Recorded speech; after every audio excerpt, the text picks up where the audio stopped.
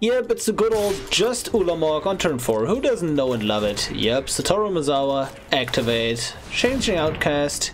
You're an Eldrazi, I know, but there is a bigger Eldrazi here, and that is Ulamog. Hello YouTuber, welcome to Fine Day. Today we are going to have a look at Satoru Umezawa in Historic Brawl. This deck aims to win by playing an evasive 1-drop on turn 1, usually, and then using the ability of these various ninjas, activating their ninjutsu ability by returning an unblocked creature we control to our own hand, and then replacing it with an attacking ninja. For example, with Ingenious Infiltrator, we can return a 1-drop that is unblocked to our hand, and then it comes in attacking and we draw a card because the ninja is dealing damage, and that is fine and dandy, right? Satoru Umezawa amplifies this game plan by giving it two like angles of attack here. First and foremost, it's just generating card advantage, because whenever we activate a ninjutsu ability, we get to look at the top 3 and put one of them into our hand, which is pretty great, so it keeps the cards flowing.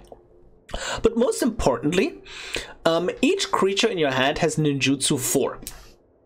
So we have these huge threats that basically have all immediate board impact. And then we can just like turn 1, 1-drop, that is evasive. Turn 2, do whatever we want for interaction, like Agonizing Remorse, whatever, right? Turn 3, Satoru Umezawa. And then turn 4, just swap in a 1-drop for a Ulamog, for a Razakath, Gingerbrute, all the fun cards, you name it, we have it, right? The reason why we're not absolutely overloading on like big stuff, like we only have 10 things we cheat into play. One of them is an Imrith that doesn't get reduced that much, is because I still want this deck to be playable even if Satoru Umezawa gets just removed like 3-4 times, right? So yeah, this deck needs to be playable without him. But still needs to do powerful enough things while he is on the board. Another thing here, you might have noticed that I don't run any 2-mana counterspells, and that is because the mana in a ninja deck is really tight.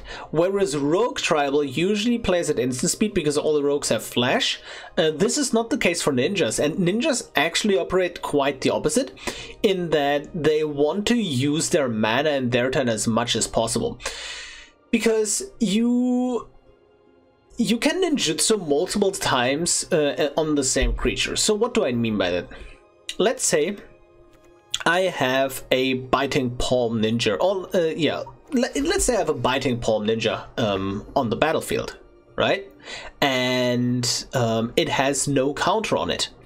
Well, because like, okay, just for clarification, it enters the battlefield with a menace counter, and then when it deals combat damage, I can remove that menace counter and then look at their hand and exile one of the cards. Nice. And I used that ability already. Now it's swinging in, not blocked. Okay, what do? I now ninjutsu in the, for example, Moonsnare Specialist, and when it enters, I can return up to 1 target creature to its owner's hand. Nice. I can like return the tapped mana drop to the hand, all cool, right?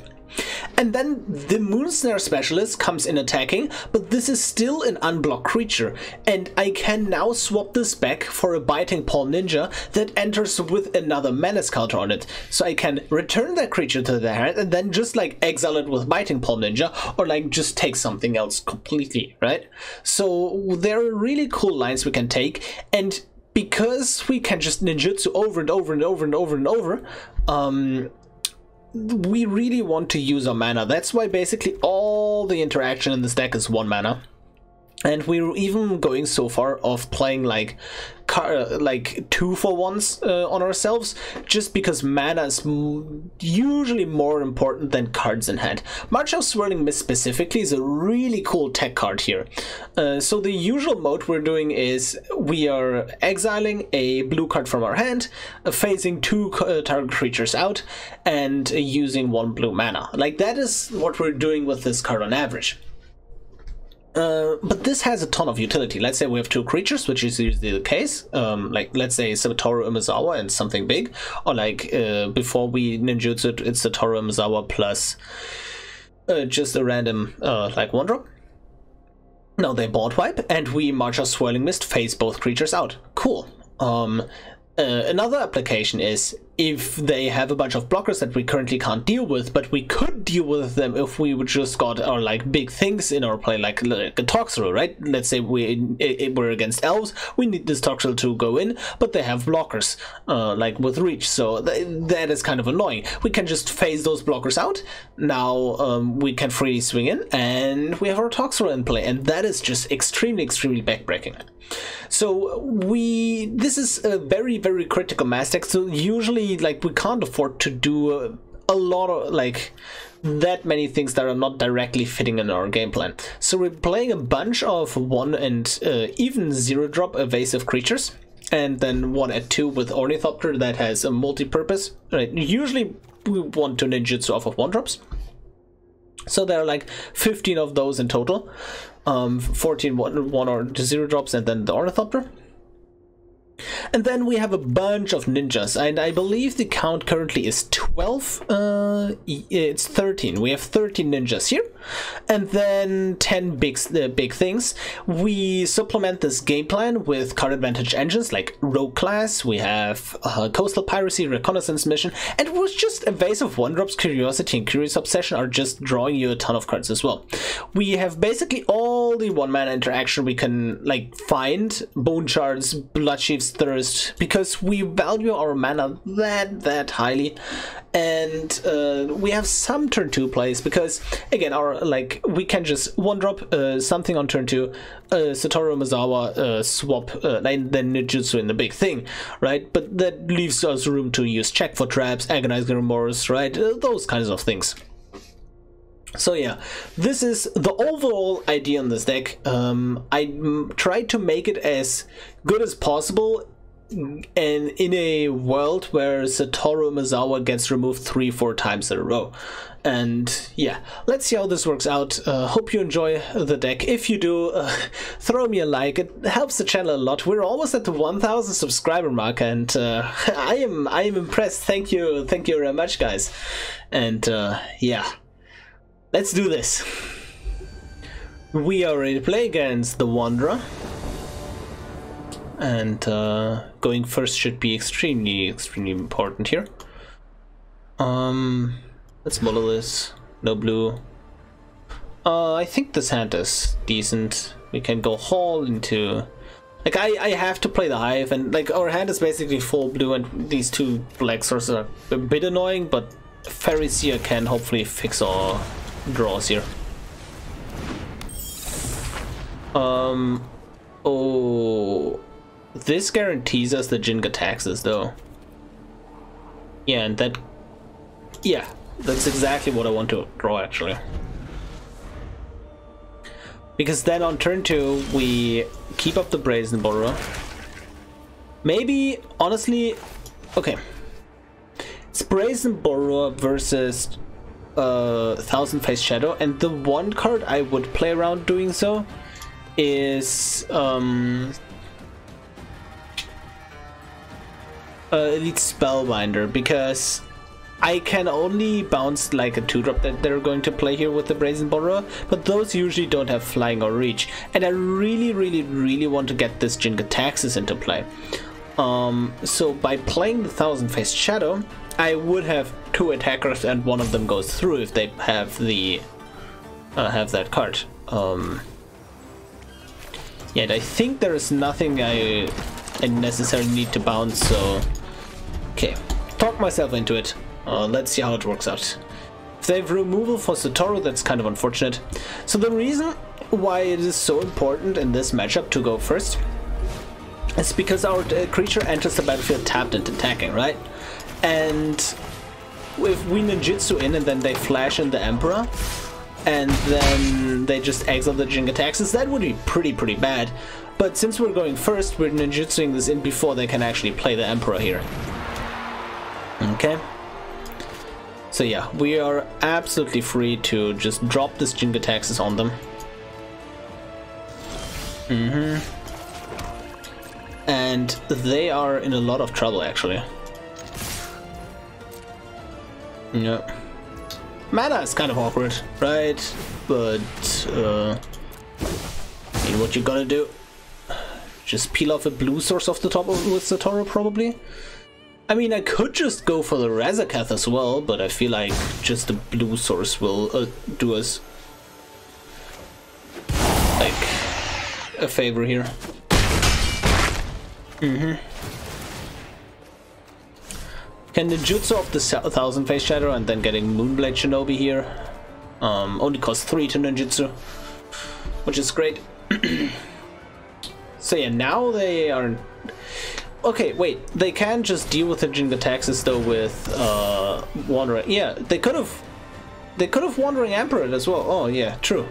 Because that doesn't get countered by the Jinga taxes. That's pretty interesting.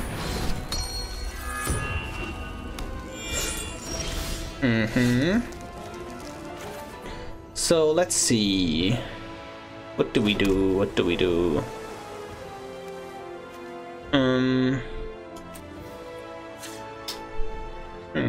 Interesting.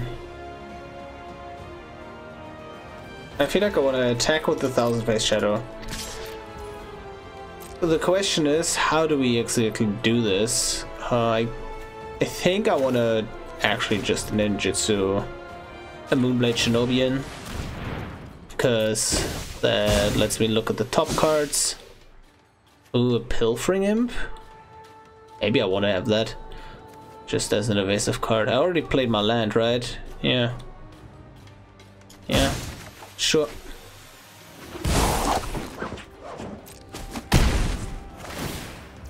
Strixhaven Stadium, sure. Wait, they're already 11. Wow, that's so good. And now Faerie Seer, Pilfering Imp. I have a bunch of I can draw a bunch of cards here off of Curious Obsession, and when worst comes to worst, I can just bounce Helios Punishment in the right moment with the Brazen Borrower here. They won't expect that. Ah, there's the lead Spellbinder. A card that I did anticipate after all. Just a little bit too late. Yeah, why? I mean, Reday would have also worked, right? Yeah, like they play few flyers, but they play some. Okay, Brazen Borrower.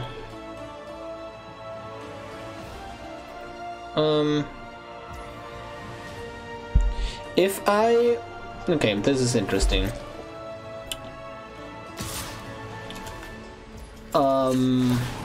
If I bounce this Elite Spellbinder, I can actually crash it with both. I guarantee that they... that I get this Curious Obsession through. It's kind of weird. Giving back... Oh, wow. Yes? I think that's what I want. Yeah, swing it with everything. Except the Satoru, otherwise I can just like double block it. Weird stuff. Yeah, I think I'm supposed to play the Nashi Moon Sage Scion here. Okay. Let's use this ninjutsu ability and return the Faerie Seer. Yep. Satoru Umezawa triggers. I can Bloodchief the Starfield Mystic, and then they're like don't have enough. Like then they're 3 devotion, but they can just play the Wandering Emperor to have the devotion again. Didn't play land yet, so I'm gonna take the island here.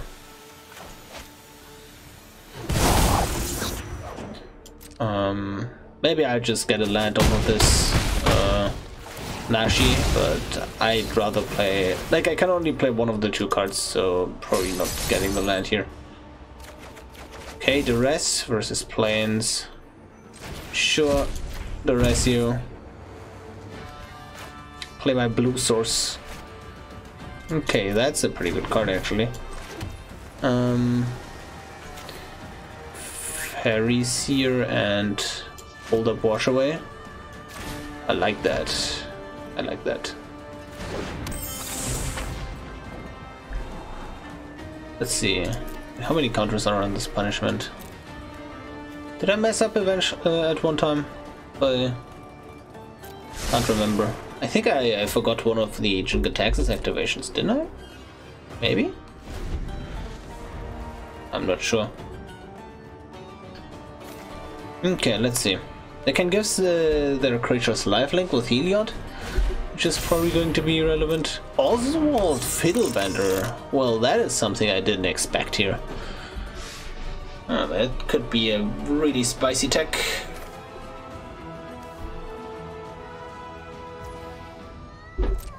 I'm just going to let the Heliod go through. No? Okay, sure. So that means, yeah, wash away. Could have waited a bit, opponent. Maybe you wanted me to use that mana on my turn.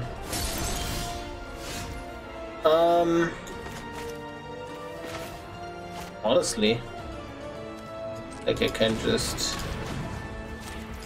bounce two things here, thanks to... I don't know, I only bounce one thing because this is currently not active. But I feel like goodbye Elite Spellbinder, Curious Obsession, the Pilfering Imp, swing in with everyone. Yep.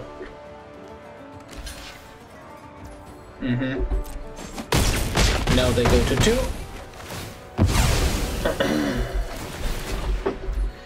Yep. And let me draw a card here. Seems nice. And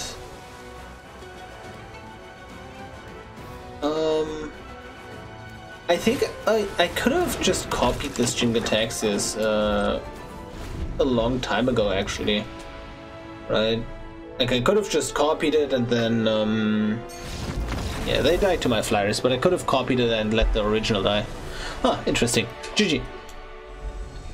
We are ready to play against Ishin.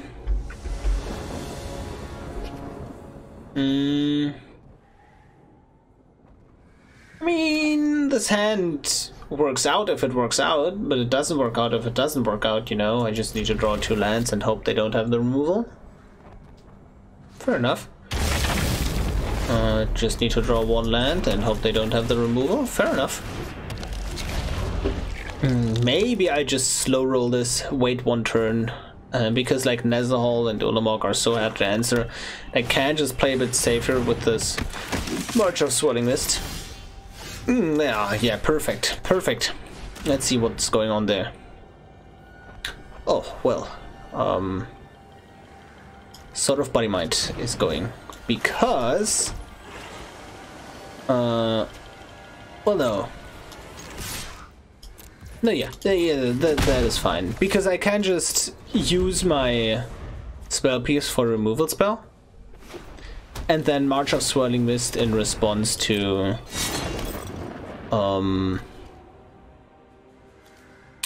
the farewell, and then if they say creature and they only it's a one-sided board wipe basically. It is pretty hilarious. Okay, since I know what is going on over there, I am super incentivized to just play the Satoru out, because just drawing a land here, yep, there is the land, super high upside. Yeah. Okay, so the interesting thing here is they could have played Ishin on 3 and then on turn 4 Ryu and attack with Ishin twice and the Sun God. That's a bit more damage, but maybe they value getting the life of the Sentinel here. Okay, moment of truth. They don't have... yeah, they're missing a bit of mana here for this farewell.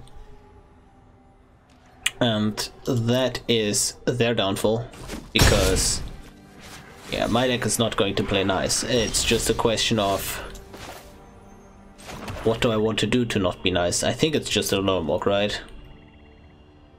Yep, it's the good old just Ulamog on turn 4. Who doesn't know and love it? Yep, Satoru Umezawa, activate, Changeling Outcast. You're an Eldrazi, I know, but there is a bigger Eldrazi here, and that is Ulamog. We even get to look at the top 3, get 1 card. If we get Mox Amber, sadly we didn't. That would have been nice, certainly. Secure a land drop for the next turn. And boom! Turn for Ulamog hitting face, and the opponent is in trouble. Yeah, pretty disgusting. Starting next turn, I can keep up March of Swirling Mists, so that is also pretty disgusting. I would have loved, yeah, Mox would have been really nice, right? Yeah, we can soak up 3 damage here. Yeah, so Ryu's Storm Edge is interesting in a way that it kind of doesn't work, which is pretty funny. Because they get an additional combat phase, right? But their creatures don't get to untap during that combat phase. So yeah, Ryu's Storm Edge is an interesting card. It does work with Ishin on curve pretty nicely, but kind of doesn't work in practice. So, how do we not die though? That is an actually interesting question. I guess I have to keep this. Oh no, I think I can just. Oh yes, I can just phase out their board with this March of Swirling Mist. Oh, that's so dirty.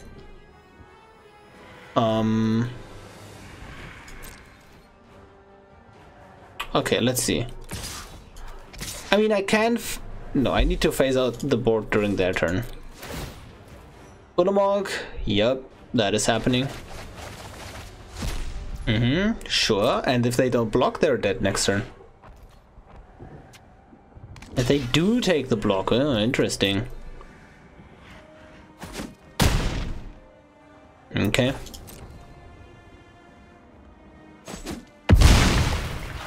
So yeah, Changeling Outcast. Play that. Sure. And then yeah, I can just play it safe. Spectral Sailor, I can always just spell Pierce the Farewell, no need to Swirling Mist. Can pitch the Netherhall or the Curiosity, but probably just going to pitch the Curiosity here.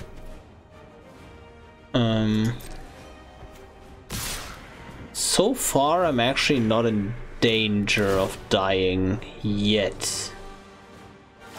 But I feel like... No, this is fine, because like I'm not even dead to Lightning Bolt. Because I can just block the Ishin like this. Yeah, perfectly fine. 6 life, more than enough to work with. If they land drop Farewell, I spell Pierce, and they just surrender. Yeah, I had tons of protection actually there. GG. We are ready to play against Dovin Baan. And let's see where this game takes us. Ah man, I would have loved to have a 1-drop here, but I think I have to put this away. Maybe I'm supposed to keep this just because I'm expecting the Umezawa to get countered, but I mean, what do I even do then with this hand? Yeah, let's pitch it. Yeah, I think this hand is much better. Okay. Start out on the command tower. Go with Ornithopter, and this hand is like perfectly playable even if Satoru gets countered, which is pretty nice. So yeah, Ornithopter.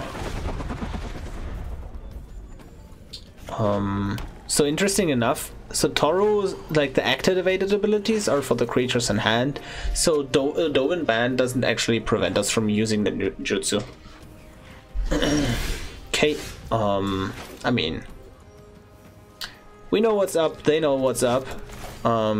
It is me just not playing into any counter magic whatsoever. I'm just going to play out the Slither Master, as Richard Garfield intended in my main phase 1. Faster. Revitalize. Draw 3 life, sure. Got it.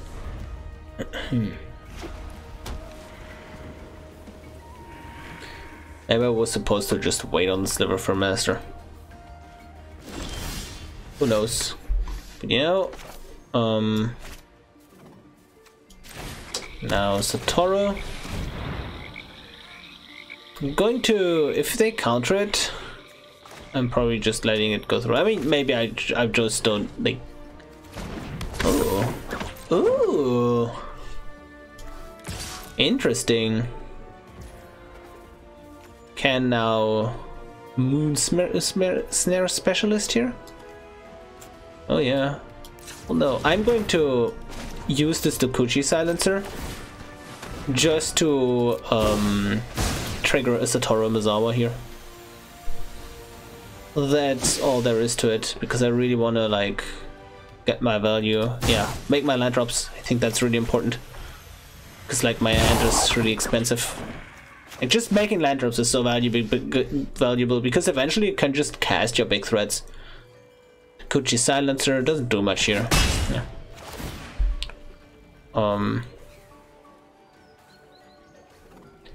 Klein, they don't have anything I want to destroy.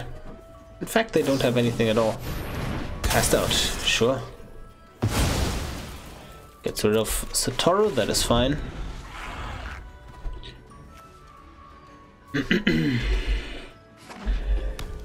Then, are they going to play Dovin Ban is the question.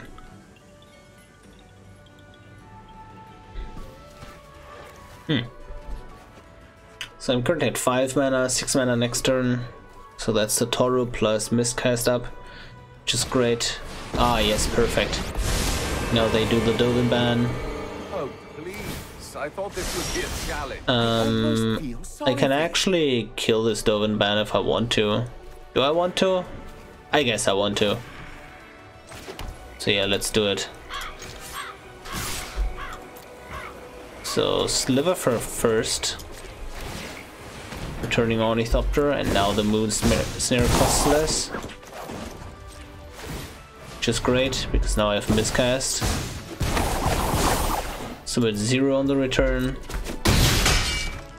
I could have also like used the Dokuchi Silencer actually by returning it and then like basically doing a swap back and forth and then killing the Dovin Ban with it, but then the Dokuchi Silencer would have ended up on the battlefield, and if I can avoid it, I'm just like not going to do that.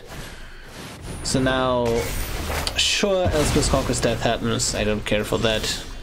Would have been a bit more annoying if that happened on something more relevant. So Satoru now, Curiosity, because I actually can't hold up Miscast here because of the second chapter of Elspeth's.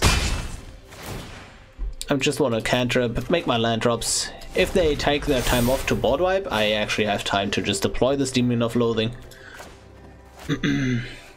So, Primal Amulet, yeah, perfect, perfect. Okay, we are in business. So do I want to draw a card? Or do I value dealing like a bit more damage to them? Actually, I can just play Demon of Loathing and Ulamog, but I think that's a bit overkill. So here's the question. I can Ninjutsu in this Ulamog now, or I can Ninjutsu it after damage. It's one more turn though, right? Like it's one less turn that it kills them. Yeah, I think Ninjutsuing it now. So basically Curiosity was a cantrip here, but that's fine, I guess.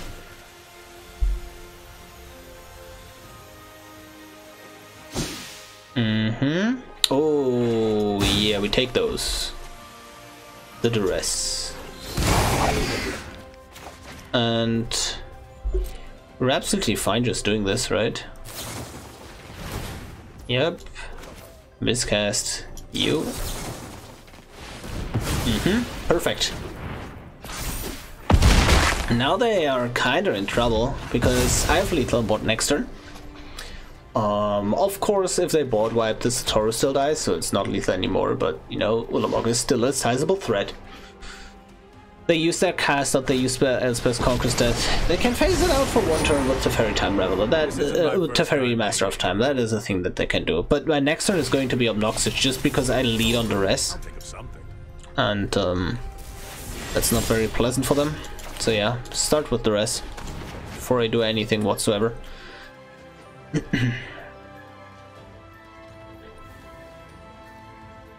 Tail's End. Novigrad Arbiter can actually just get a couple of blockers in there. So I feel like I'm taking that. So, yep. Get it.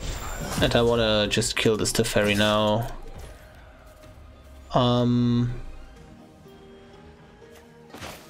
Honestly, maybe I just want to put in the Demon of Loathing as well, just for good measure. If I ninjutsu off of the Satoru, it doesn't trigger because ninjutsu puts it into hand as a cost, so Satoru is not there to even see the ninjutsu being put on this deck because it's like already in my hand. Kind of interesting situation here. I think I just want to hold this Demon of Loathing back. Like, if they somehow deal with my board, I'm just going to commit a bit more here, and that is the Ornithopter, right? But if they somehow deal with my board, I still have, like, actual threats in hand. The cool thing is, the Teferi Master of Time phasing something out is actually biting them here, because this is phased out currently, so if they board wipe, yeah, these two get wiped, but not the Ulamog.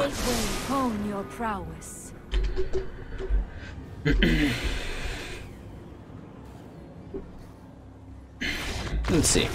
Yeah, thought so. GG, well played, opponent.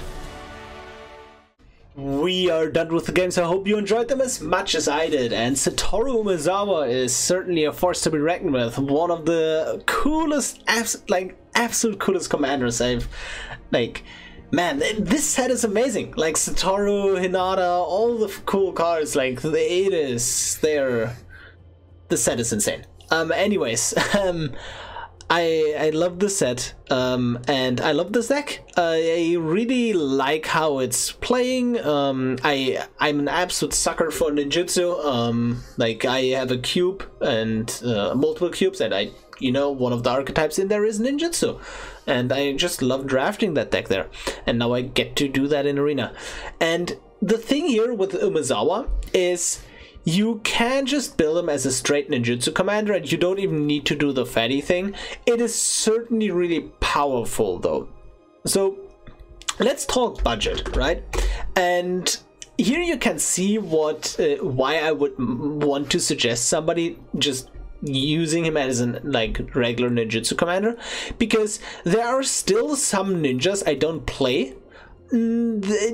But they're just ninjas, right? But a lot of them are commons and uncommons. So you could sub basically a lot of these out for just common and uncommon ninjas. You kind of want things like Mox, Amber, Thoughtseize, Inquisition. Those are just amazing. And yes, you can play worse big fatties.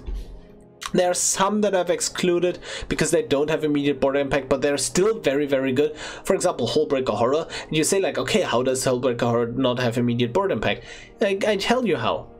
We played on turn 4, and then we just tap out, and then they just have sorcery speed removal, and we're sad, right? But these all do something when they come into play, or are really hard to remove, right? Ulamog, indestructible. Draws a card when it comes into play. Protects itself. Draws cards. Protects itself.